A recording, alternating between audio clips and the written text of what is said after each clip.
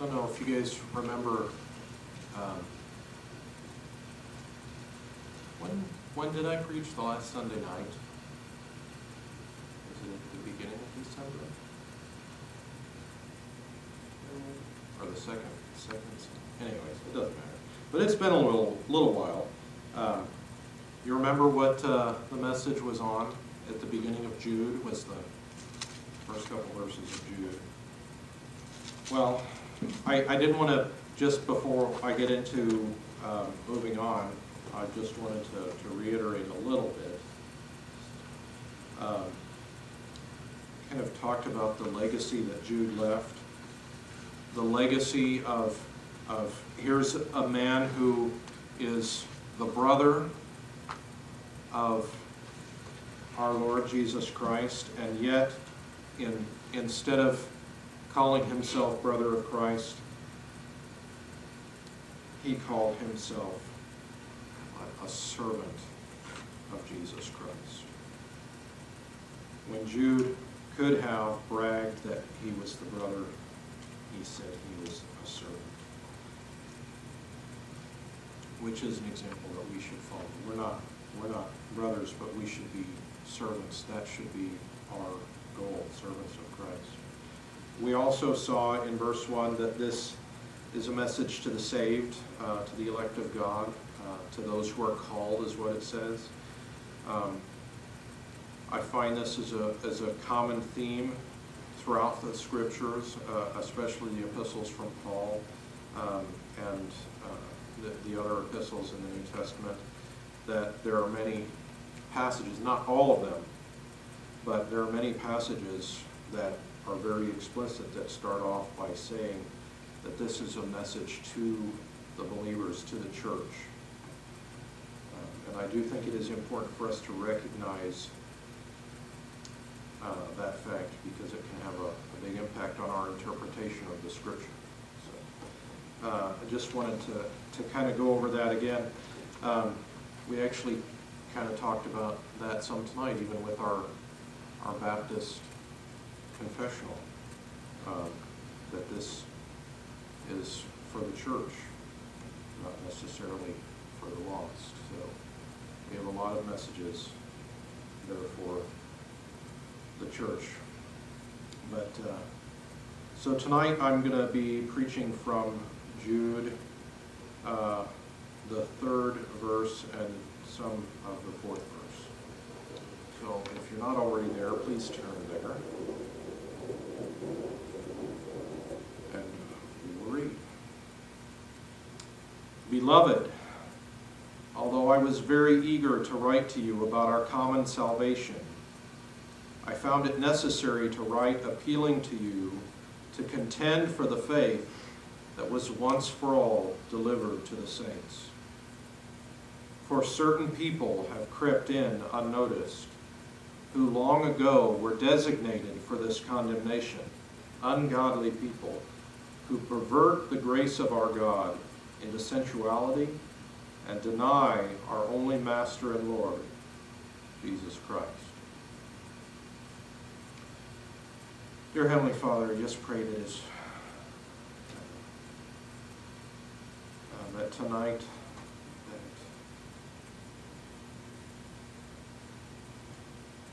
just keep us focused on your word and your truth and your glory. I pray that you would speak through me and that you would move on those listening to me, that they would hear your word and not mine.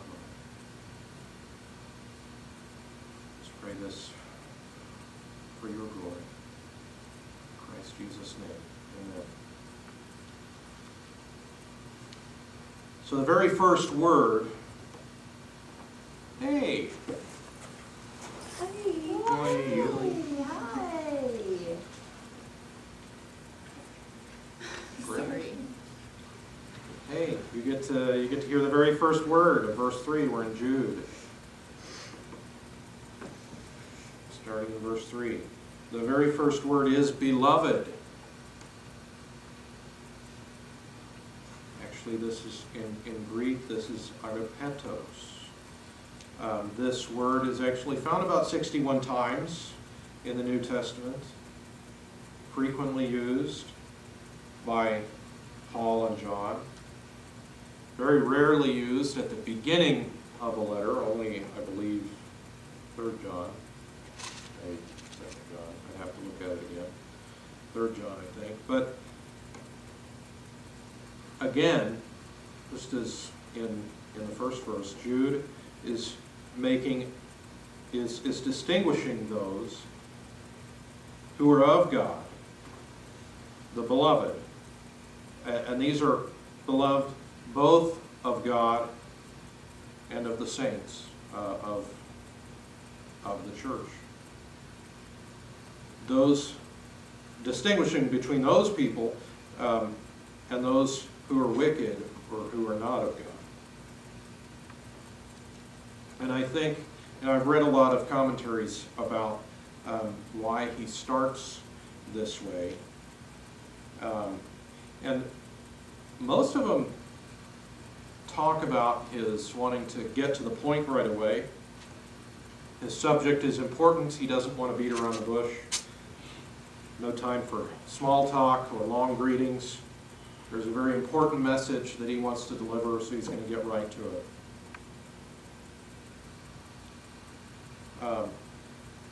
I agree with that, but I think there's more to it than that. In his greeting in verse 2, he had said, "May mercy, peace, and love be multiplied to you."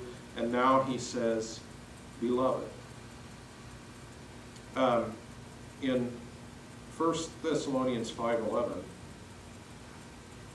many of you may know this without turning to it. It says, "Therefore encourage one another and build one another up, just as you are doing."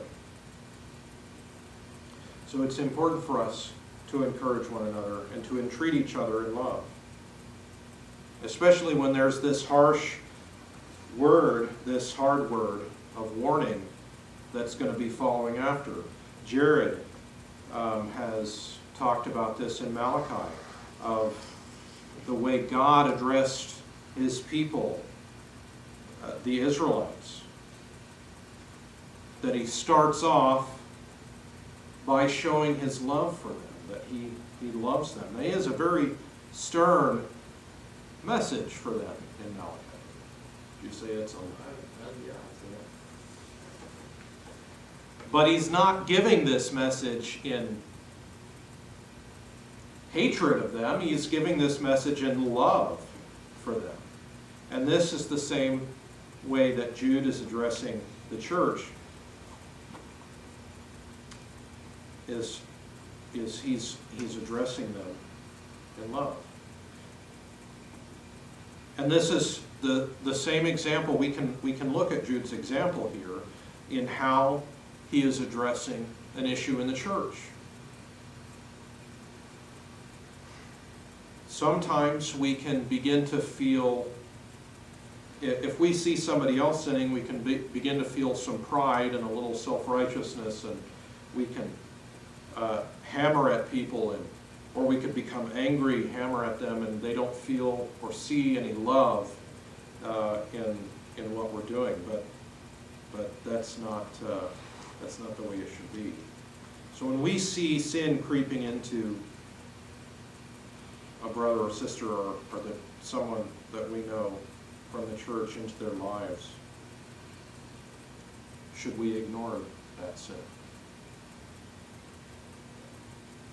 No, we should not. But should we blast away at them without any regard to their feelings?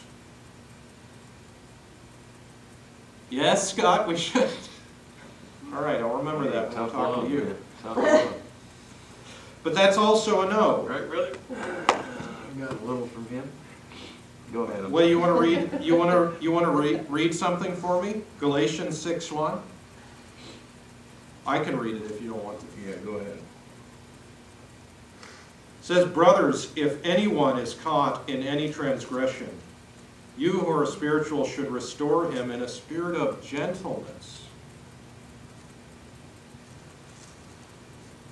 And keep watch on yourself, lest you too be tempted." But a spirit of gentleness. not of harshness, gentleness, God. Depends on how someone defines gentleness. It's whatever is effective. When you say tough love, there needs to be love there.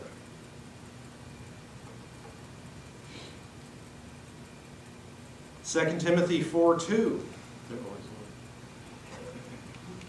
says, preach the word. Be ready in season and out of season. Reprove, rebuke, and exhort with complete patience and teaching. So I like the way that Jude opens this letter with this term, beloved, this encouragement to the church. And this is what he's about to do, is some reproving, some rebuking, some teaching, some exhorting. See, Jude sees a problem in the church and that it needs to be corrected right now. This is not something that can wait. So he starts off by telling his audience, which, again, is all believers, that they are loved. So next we see Jude's motivation in writing this letter. The specific motivation. He loves the church. But in addition, we see here, it says that he says he was eager to write to them about, he says, our common salvation.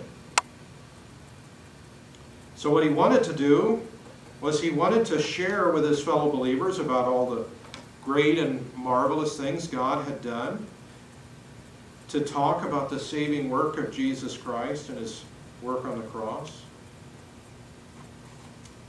But, and we don't know because Jude doesn't say, but Jude, either through his own what he had seen himself or what somebody had informed him of, was a movement, and it must have been successful to at least some extent, because he put aside what his plans were to give that message that God wanted his people to hear. So God, of course, knew about the heresy spreading in his church, and he saw fit to use Jude to expose it. So, I've got a question. Would it have been wrong for Jude to write that letter concerning our common salvation? Is it wrong to do good things if God has not called us to do them? To do what is good is to do what is God's will. You have to be specific to what God calls you not to do.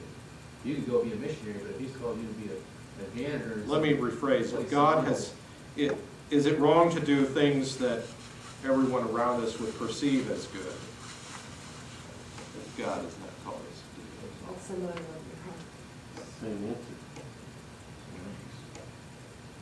Proverbs 19:21. Let's look there.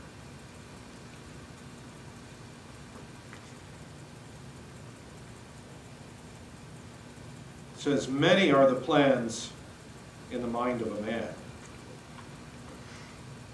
but it is the purpose of the Lord that will stand. See, Jude had a plan of what he wanted to do. I don't know if Jude wanted to have to address this problem. I don't know that he really wanted this problem to exist so that it would need addressing. He wanted to talk about the things that were joyful to him.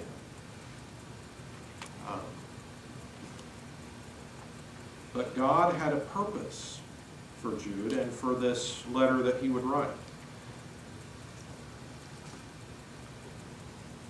So, I also want to look at this phrase, common salvation. We'll get back to to God's plan and purpose.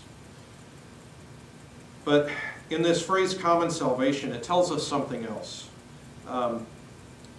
Those who had been infiltrating the church with these false ideas were in many cases, we've talked about this in our church history class, we've talked about this in any time when we're talking about early church history, we talk about the Gnostics. These Gnostics claimed to have some special knowledge. And Jude is saying here that this is a salvation, this common salvation,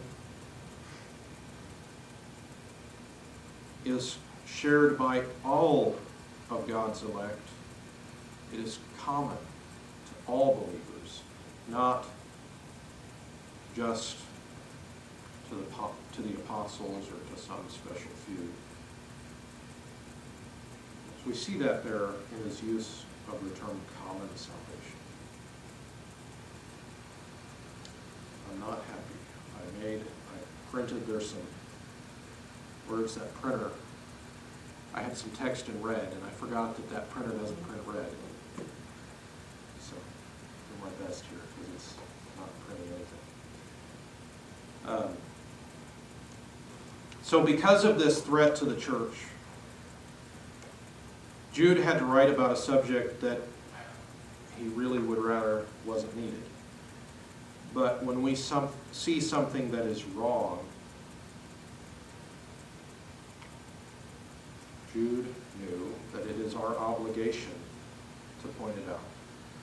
So I want to look at Psalm 94:16. And I'm glad I wrote I have my reference in black ink instead of red ink.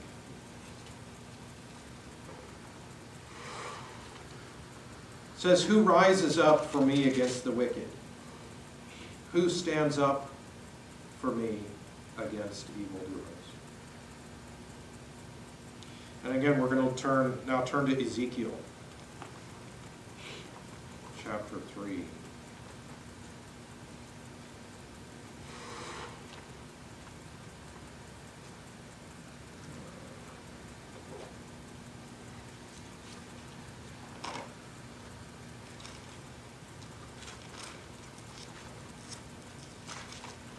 We'll look at verses 18 and 19.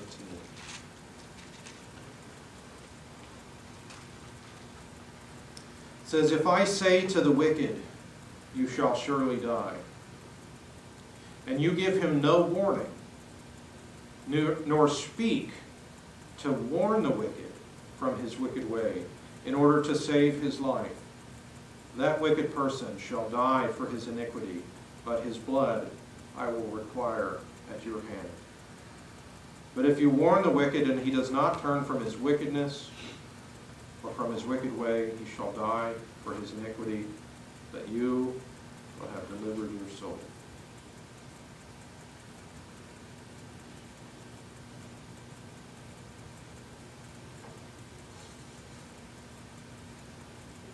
We need to point out the things that we see that are wrong, that are against God's truth.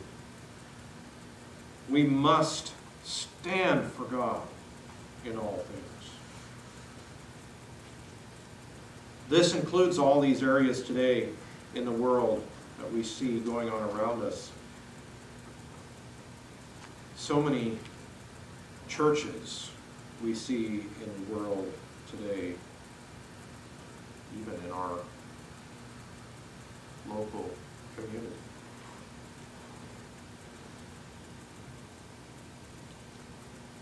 When God says, "Who will stand for me?" they answer, "Not us." Because when society changes, when the culture shifts,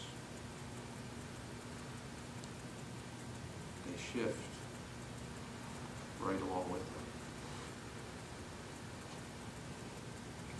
They do not stand for God. They may at one time have seen it as evil, but they thought it was easier, was more pleasant just to go along to get along. And now maybe they have lost sight of even what is evil, even what is truth. They refuse to take a stand. So when God asks you through His Word, that passage in Psalm, who will rise up for me against the wicked? And who will stand for me against those who practice iniquity? Will it be us? Will it be you? So if you love Him and you follow Him, then it should be you. And if you love Him and you follow Him, then I think it will be you.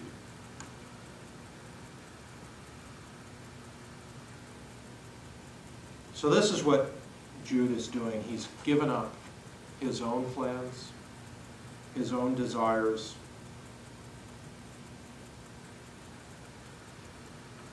to do what God, to follow God's plan. So what was Jude standing up for?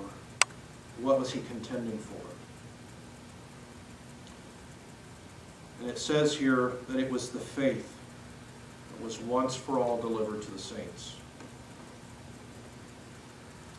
Now Jude, the book of Jude, was thought to have been written around 67 AD. Not long after the resurrection of Christ.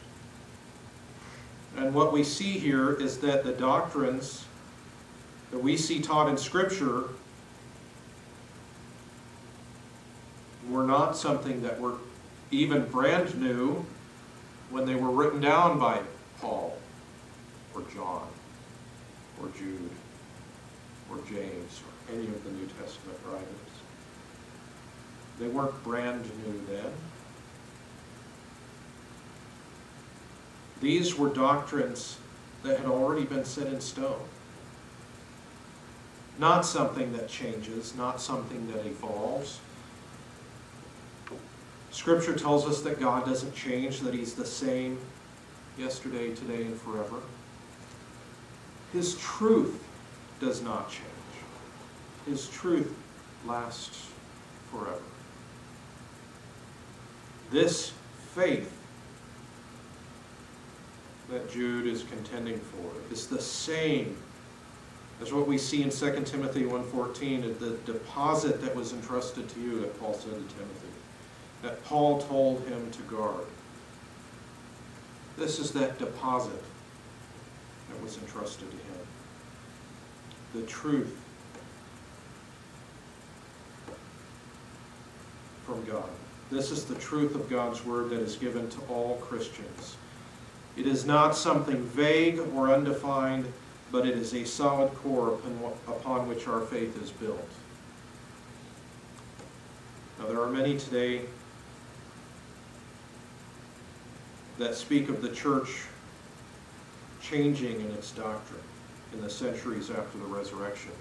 As I had been studying for our church history class, I read a lot of stuff online. People's opinions about the church. So many theories. The divinity of Christ, for example. That it was created. That it wasn't something that was believed by the earliest church, but it was something that was created at the Council of Nicaea. Something they just came up with. Oh, I think that'd be a good idea. Let's do that.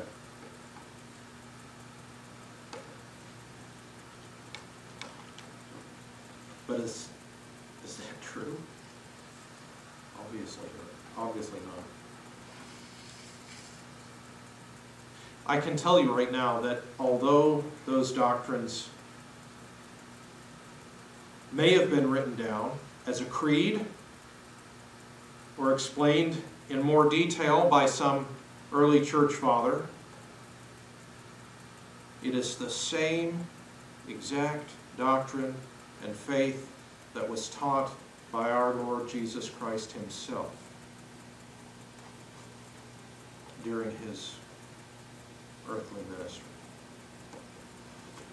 I'm not saying that everything any church father said was that, but this faith that was once for all delivered to the saints that we're talking about here. This is not something that changes. And it is that faith that we must defend.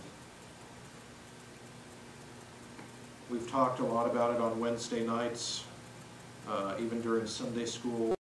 Jim has spoken of it on Sunday mornings. The importance of sound doctrine, and not a doctrine that we've created here at Lighthouse, but God's doctrine. This is a faith that was given to us by God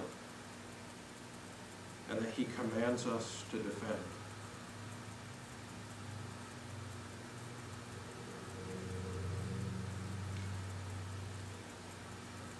We need to stand up today for this unchanging faith. You know, I see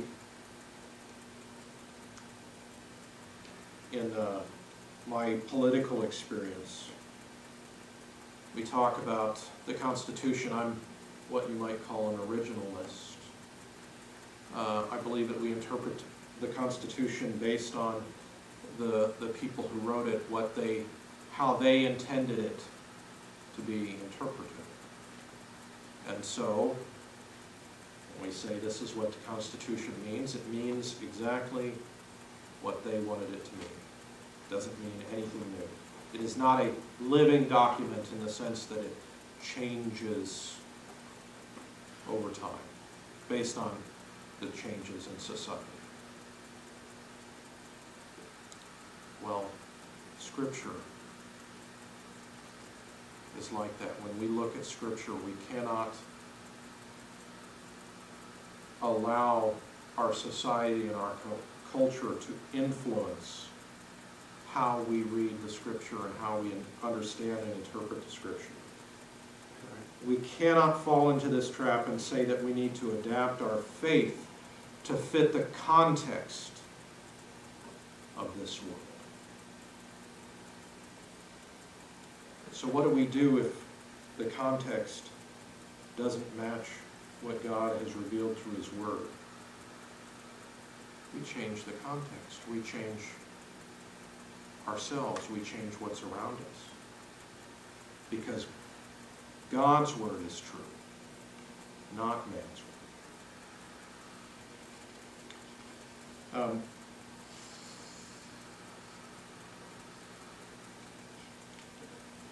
I'm going to go into verse 4 just briefly, but I'm not going to get through very much of it. It said, "For certain people have crept in unnoticed, who long ago were designated for this condemnation." I was telling Jared I had read a number of, well, when I was studying this, I thought to myself, and this is another place where everywhere now that I look in Scripture, I see the doctrines of grace. I see the sovereignty of God. I see these things everywhere I read. And I see this again here. This is not necessarily talking about election unto salvation in this verse, but those who long ago were designated for this condemnation. And I read a commentary, I think the guy's name is Ellicott. You ever read any of his stuff, Ellicott?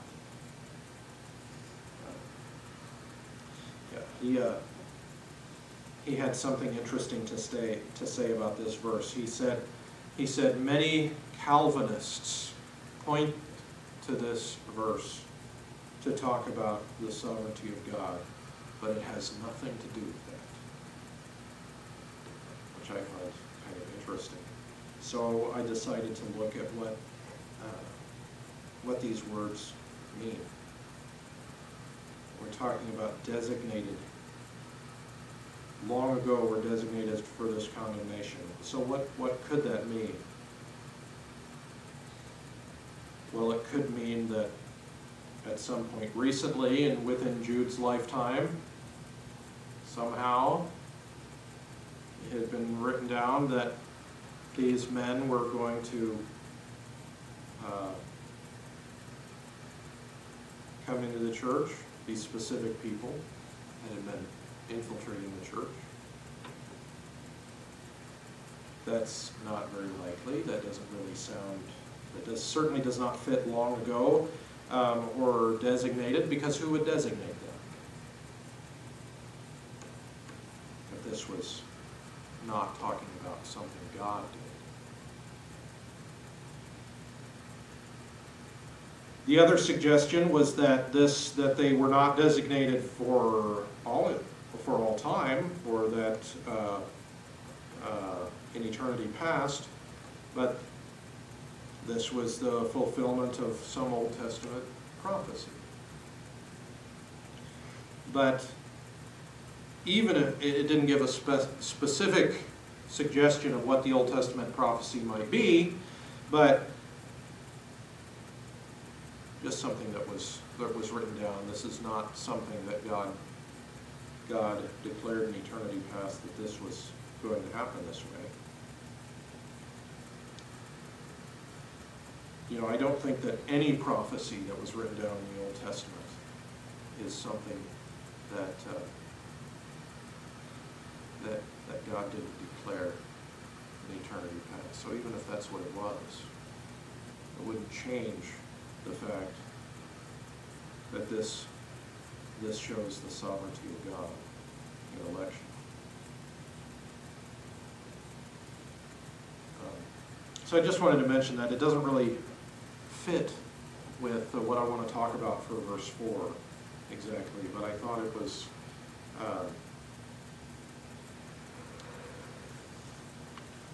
was pertinent for me.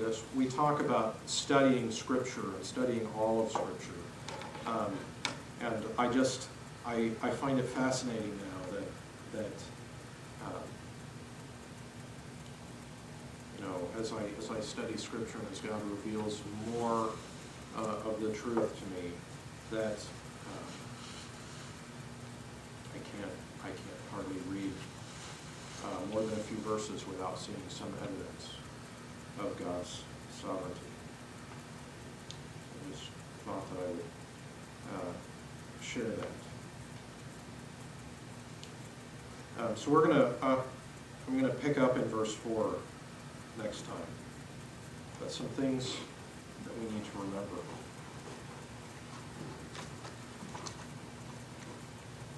We need to remember how important it is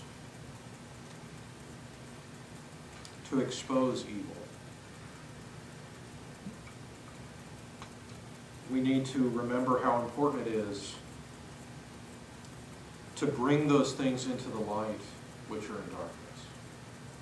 And it doesn't matter what happens to us.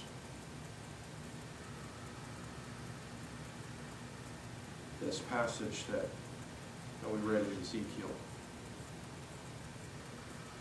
in verse 18, where it says that if you do not give this warning,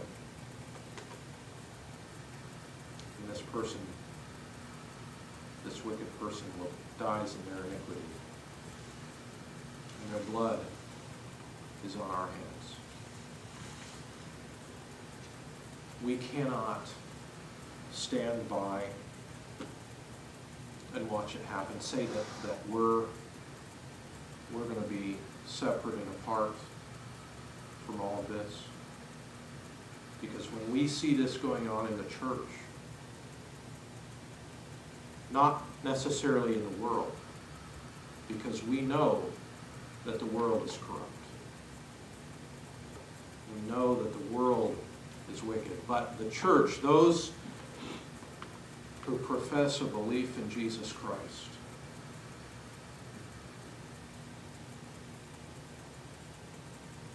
they should be following God's teachings. They should be following what the Scripture says.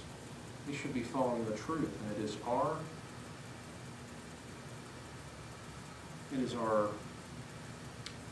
calling. It is our requirement to point out those things in love to our fellow believers when we see these errors, and to stand up for God. So when he asks, who will stand for me? We should be the first to answer, I will stand for you. And so next time we'll get back into Jude. So let's pray. Dear Heavenly Father, I pray that you would just instill within us a desire to know your word, to know your scripture, to know the truth that you set down once and for all, that you provided for us as a solid foundation for our faith. These doctrines that do not change. And Lord, I pray that you would show us, that you would point out to us any errors in our own beliefs, because it is our desire to know the truth and to follow you and to serve you in the way that you would have us to serve you. It is our desire to glorify you in all things.